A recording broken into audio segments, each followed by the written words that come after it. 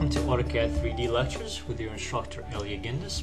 This is now Chapter 3, Lesson 1, and the topic of this chapter is Boolean operations and primitives. In this chapter, we're going to introduce a set of tools called Boolean operators that allow important additive and subtractive interactions between objects. And we'll also introduce the concept of AutoCAD primitive shapes, known as primitives. And specifically, we'll look at, from the Boolean side, union, subtract, and intersect. And then from the primitives, we'll look at box, wedge, cone, sphere, cylinder, torus, and pyramid. So by the end of this chapter, you'll be able to create designs that feature openings and holes, as well as complex unions and intersections. And you'll understand basic primitive shapes and be able to apply them to design work. The environment that we're in still is pretty much the same as the last lessons. We still have our ribbon, 3D modeling ribbon, toolbars. We haven't added or taken away any. We'll make extensive use of this modeling toolbar right here. And of course we have our command line and cascading menus. Alright, so let me go ahead and erase this and start in with Introduction to Boolean Operations. So we have thus far been able to put together a few fairly simple objects using extrude and the 3D manipulation commands such as mirror 3D, rotate 3D, etc. What we still miss is the ability for objects to interact with each other, such as being fused together, like two adjoining walls for example, or subtracted from each other, such as a hole in a wall representing a window. This functionality, referred to as Boolean operations, is very important for advanced 3D modeling in both architectural and mechanical design. So we'll cover 3 Boolean operations of union, subtract, and intersect, and discuss the functionality of each one. Now let me bring up the graphic that represents this, and this is it right here. 2 overlapping circles, each one representing a solid, a union, a subtract, and an intersect of these solids. So as you can see from the shaded areas, they can either be joined together in case of union, subtracted from each other in case of subtract, leaving only one part of the solid, either one can be chosen, or they can intersect where only the intersecting geometry remains. All 3 Boolean operators can be accessed via typing, just by typing in, pressing enter, union, subtract, intersect. You can use cascading menus, a toolbar, which is right here on a modeling toolbar, or of course the ribbon, which is right here, home tab, solid editing. So let's try them out one after the other and show you how to apply it. The first one, union, represents a fusing of 2 or more solids into one object. This is an irreversible operation, so be careful before you implement it. Objects do not actually have to be touching to be joined together, but they usually are.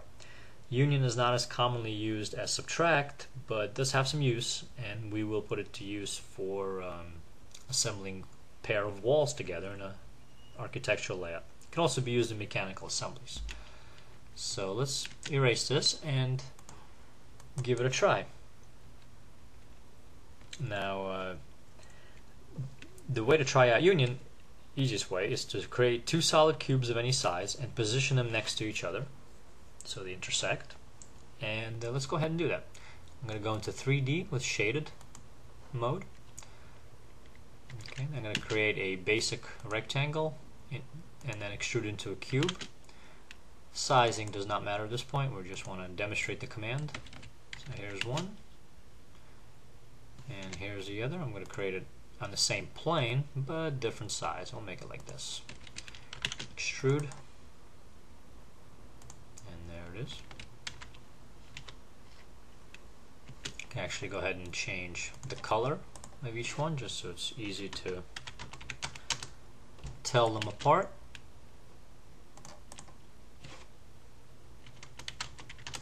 And there we go. Okay, now clearly these are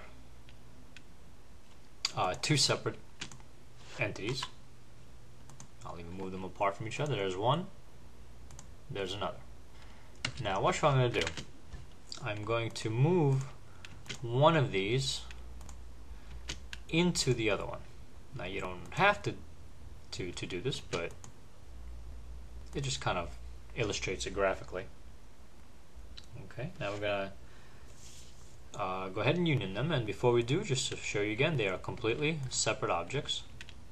If you erase one, it'll just go away. Now we're going to go ahead and union by typing in union, although you can use toolbar or anything else. Hit enter, select both objects, and as soon as you hit enter, they become one. Notice when I click one, it all lights up. If I were to erase this red one, the green one would go. And if I tried to erase the green, the red would go. Okay, so I just undid that. And go ahead and try this. Pause the video and give it a try with 2 cubes.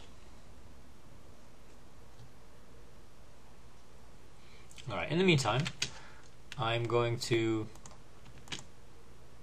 go ahead and demonstrate subtract. Now this is a frequently used command and is quite indispensable for 3D work. As you may have guessed from its name, it involves the process of subtracting one object from the other. In AutoCAD, this is the only way to take away material to create empty space. Examples of this include the creation of doors and windows in 3D architectural floor plans and bolt holes in mechanical design, just to name a few. So let me first demonstrate the command, and then we're going to do it in a more realistic setting. Just to try it out, here, subtract, hit enter, then select the object that you want to keep, then hit enter, then select the object you want to subtract out. Click it, and as soon as you do, it'll disappear, and the other object will remain. There it is. It's been subtracted out. Okay. Now let's try this in the following manner. Let's set up a situation where we have a flat plate and a circle, which we're going to extrude one from the other, or subtract rather one from the other to form a hole. And we'll try it out first with a square. We'll make it, let's say, 10 by 10. We're going to extrude it out to a distance of 2. And there it is. I'm going to stay in wireframe for now. You'll see why in a minute. And we'd like to draw a guideline from corner to corner. This is you've seen this in a previous lesson where we can position things now using guidelines. And we'd like to draw a circle with a 2-inch radius. Or let's do 2. There we go. Alright, set the midpoint. Now we can erase the guideline, don't need it anymore. And we're going to extrude the circle -2 in that direction. That's correct, -2. Because we're going down the z-axis. There it is. Okay, now we're not done yet. This is not a hole, although it looks like one in wireframe. However, if you go to shade it, you can see that it's not. You should always check yourself, because what you're looking at may be fooling you. The final step is to subtract. So I'm going to go ahead and type in subtract. And don't forget, of course, about the toolbar and the ribbon version of it. Same thing. We're going to select the object we want to keep, press enter, and then select the hole we want to get rid of. Okay, now nothing seems to have happened, but if you go to shading, you'll see that the hole is gone. Okay, very basic and very important procedure for creating everything from bolt holes to windows and walls. Okay, so be sure you thoroughly understand this one. We're going to use it often. So pause the video at this point and go ahead and try it on your own. Meanwhile, I'm going to go on and demonstrate intersect. In this case, I'm going to keep this block and create a copy of it where it clearly intersects in the middle. And as you may imagine from the circles you have seen earlier, that when I execute the intersect command, only this middle part is going to be left. So let's try that. Select them both, and there you go. one more time in shaded mode. Let me change the color. Property color in, and change this guy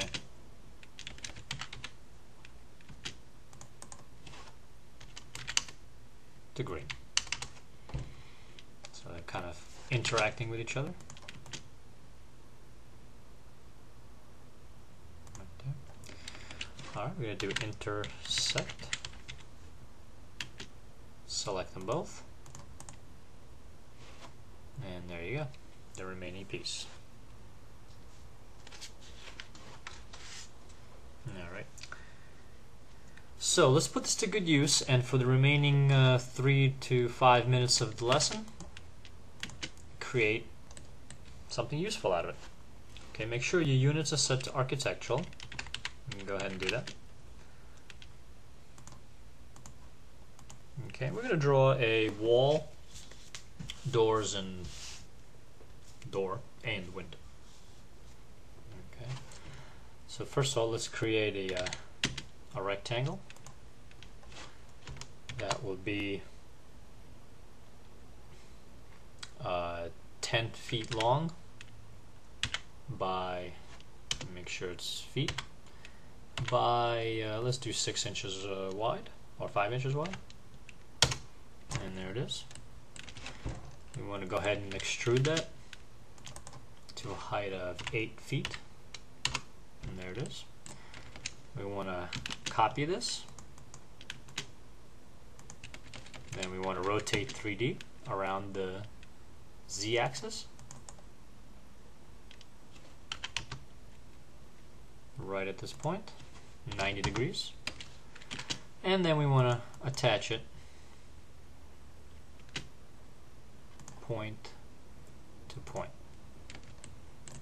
Now this is a case where union is the appropriate command, so we're going to union the walls together into one, and there they are, and you can see it's now a perfect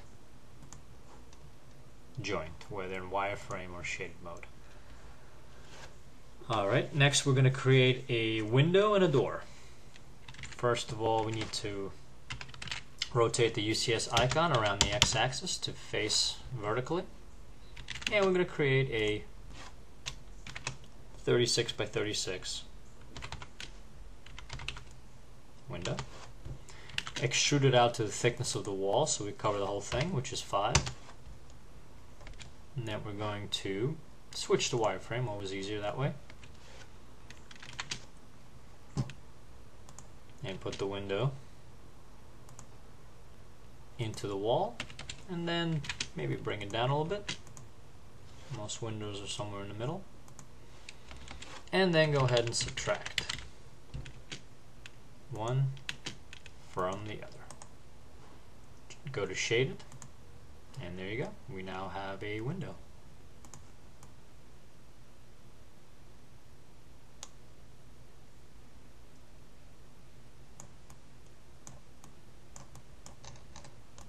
Closer look at it. Alright. Let's go ahead and create the door and conclude the lesson on that. So first we're going to rotate the UCS icon around the y-axis,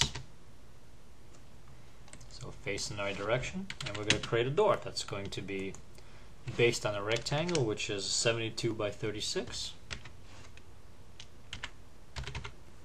Not the size of a door. Well, actually we'd like to do 36 by 72 because, as you can see, it laid it down, and that'll just save us a step. And there we go. We want to extrude now, same 5-inch thickness. There it is.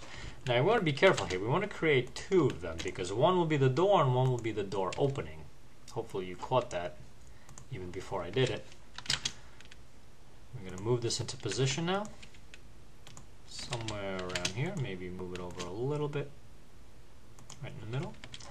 Then subtract one from the other. There it is. And finally we're going to put the door in where it belongs, and then do a little bit of rotating in 3D for a little extra realism.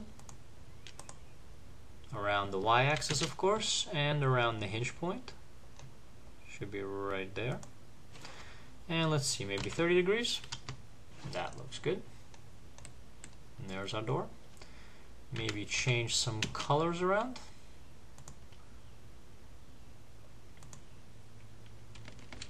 Well, we first want to go UCS World to do that. Okay, and then change the wall. Try that again.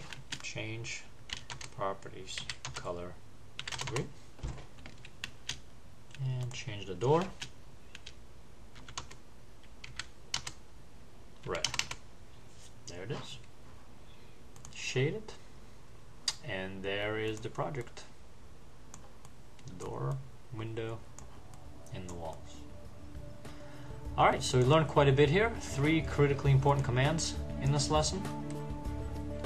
Union, subtract, and intersect. So go ahead and practice on your own, especially this last project here. Create the 2 walls, union them together, subtract out a window, subtract out a door, and insert a door, and rotate 3D the new door into position.